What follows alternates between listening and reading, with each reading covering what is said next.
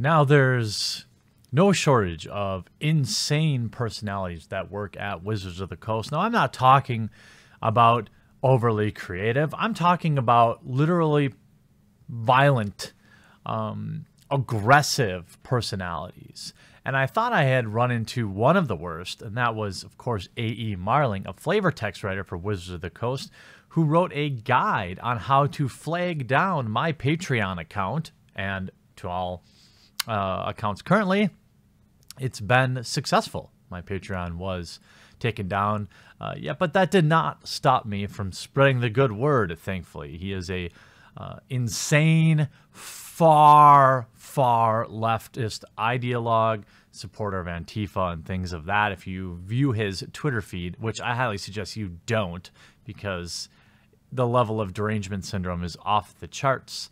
But I found a new Wizards of the Coast employee to take the cake with another absolutely moronic tweet. Now, before I get into this, right, I know a lot of people are going to be upset, but Jeremy, what's wrong with being a Democrat? Nothing. I consider myself a Democrat for a very long time. Point is, I don't care what your politics are. I don't care what anybody's politics are. But it always seems like these ultra far left people, now I have many liberals, many liberal friends, and they are not insane. The vast majority of liberals, I would say, are good people who want good things. People like A.E. Marling and now Christopher Perkins of Wizards of the Coast are not what I would consider good people who want good things. They want only misery for others because, in my opinion, they themselves are miserable with whom they've become. And if you're familiar with this stupid high school photograph situation that happened in Wisconsin, it's a little bit near and dear to my heart because this is where I live. Some high schoolers took a picture, either allegedly sig heiling. I don't know if they were, if they weren't. It doesn't really matter because everybody does stupid things when they're in high school. What they did is not illegal. We have freedom of speech. This is an extension of that. It was at best a joke and at worst a bad joke. But what should, of course, the consequences for a joke you didn't like be? This is my primary problem with a lot of people in the gaming industry who find themselves on the ultra far left, is that they are the new Puritans. They are the new censors. They are insane. Okay, so a bunch of high schoolers got together, were taking a picture, and whether or not they were waving and they got captured mid-wave or they were sig heiling, I don't care. Doesn't matter. But what do you think very popular Wizards of the Coast employee would have to say about that? Let's take a look what Christopher Perkins said. No college should accept them. No employer should hire them. This picture should haunt them for the rest of their lives. Their futures should be as dead as their souls.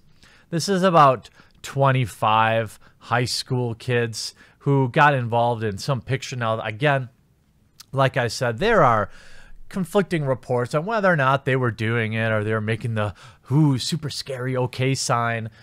Nobody cares. This is the absolute peak absurdity. It's absolute peak concern trolling. Christopher Perkins doesn't really care about this. The reason he had this opinion is right here, to get those digital backpats, because people that rely on these sorts of things are hollow inside.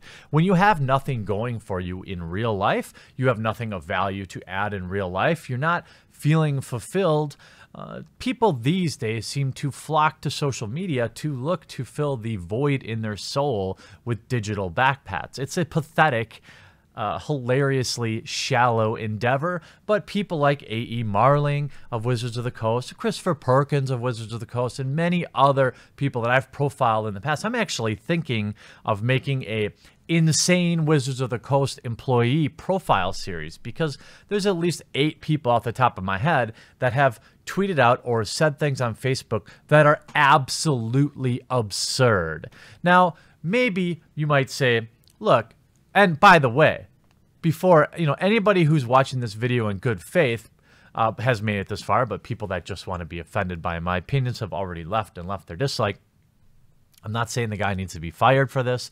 He, just like these teenagers, has his right to an opinion. And I have my right to my opinion. My opinion is his opinion is absolute trash. His overreaction shows some a deep-rooted hatred of young males, in my opinion, which is interesting because the company he works for, his demographic is about 90 to 95% young male. So I wonder how effective he'll be at his job with this deep-rooted hate of what would appear to be his own customers. I would be willing to bet there's a couple of Magic players in this picture. I guess I don't know that for sure, but Christopher Perkins, you know, I appreciate your right to your opinion, and I thought I would take a minute to highlight just, you know, a pretty typical personality at Wizards of the Coast, in my opinion. And you should let me know in the comment section down below if you want me to continue to profile some of the more insane people at Wizards of the Coast. And if you have any tips on people I should be